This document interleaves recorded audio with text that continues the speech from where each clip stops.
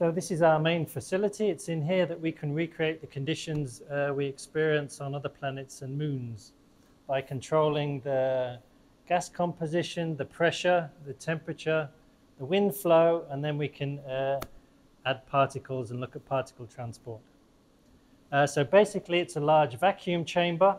We can pump the air out using a pump that's over there behind a big box.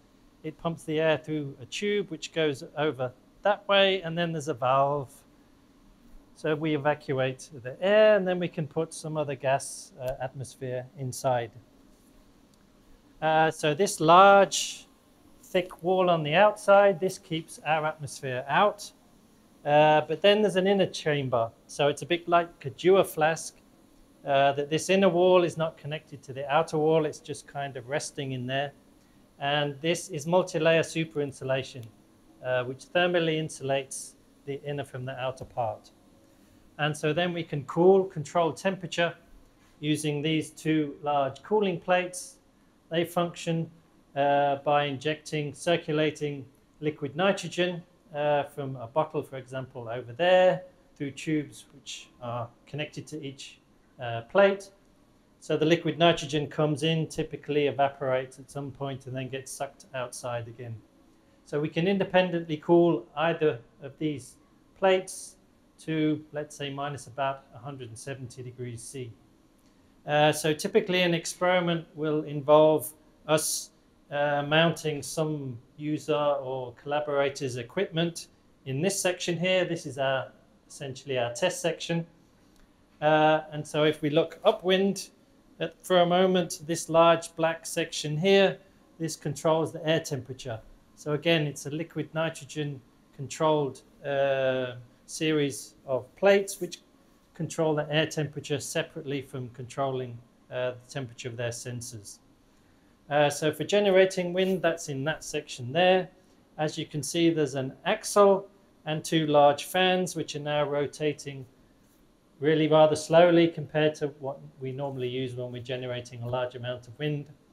This is driven by a motor which is mounted on top of the chamber up there. And interestingly, it's coupled not directly but through magnetic fields. There's a magnetic coupling up there.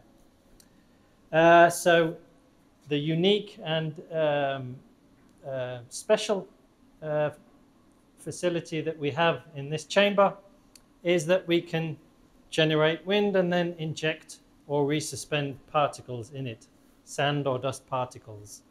And we can monitor them, monitor their concentration and the flow using this laser Doppler velocimeter.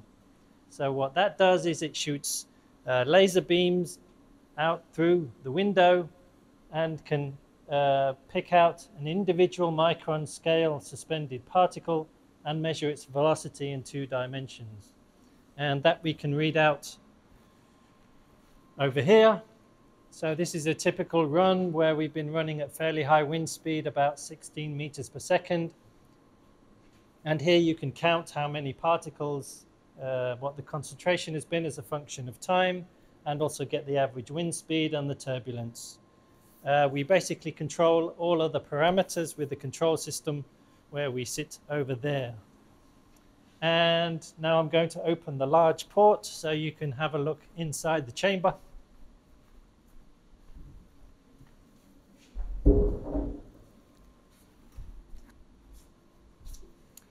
So now you're looking down as if you're a dust particle that's entering the chamber.